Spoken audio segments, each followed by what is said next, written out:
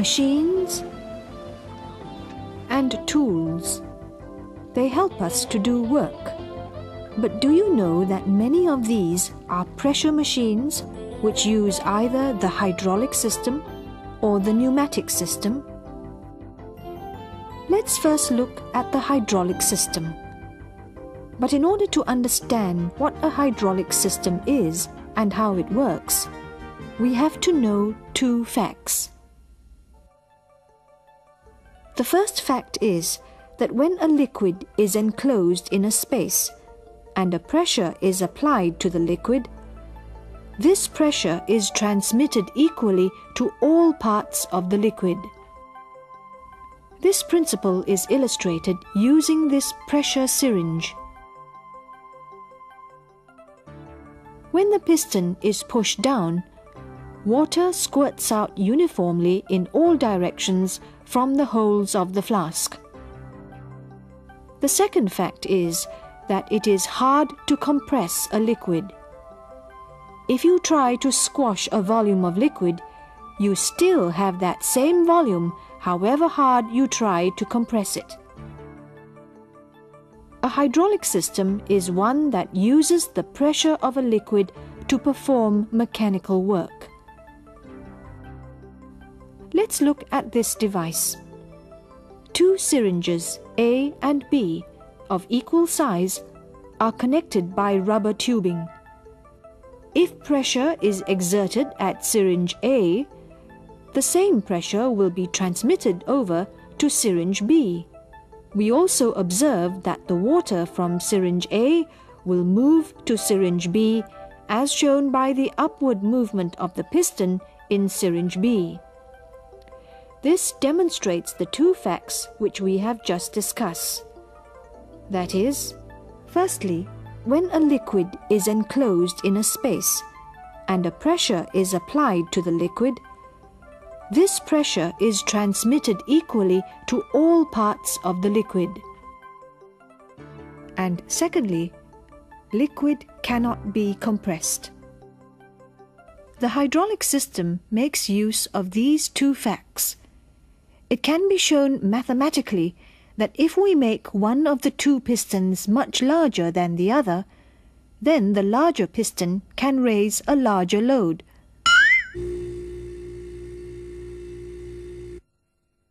The hydraulic system can therefore be considered as a force multiplier.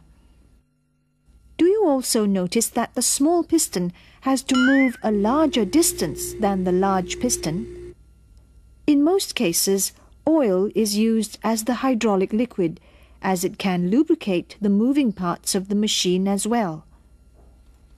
The hydraulic principle is used in many devices, like the hydraulic jack used for lifting cars at the service station. Notice that the serviceman has to exert a force on the piston many times before the car is raised by a small amount. Thanks to the hydraulic jack, lifting a car for servicing is no longer a problem. One of the most important components of a car is the brake system. But do you know that the brake system of a car also works on hydraulics? Let's take a closer look at the brake system of a car. When the driver presses on the brake pedal, the oil in the brake system transmits this pressure and moves these pistons.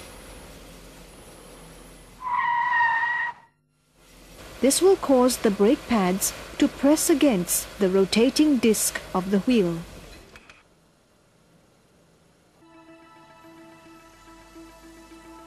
Hydraulics is also used in many heavy machinery in the construction industry, like this loader.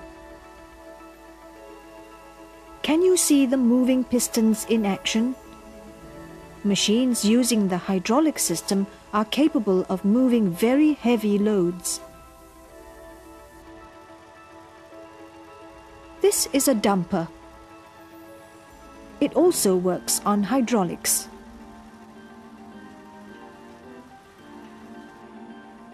The excavator is another hydraulic machine commonly found at construction sites. The hydraulic system will cause pistons to move a part of the machine back and forth.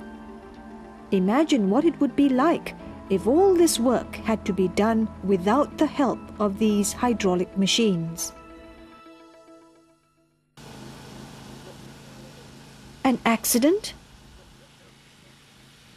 Thank goodness it's only a practice for the civil defense officers. They're trying to rescue a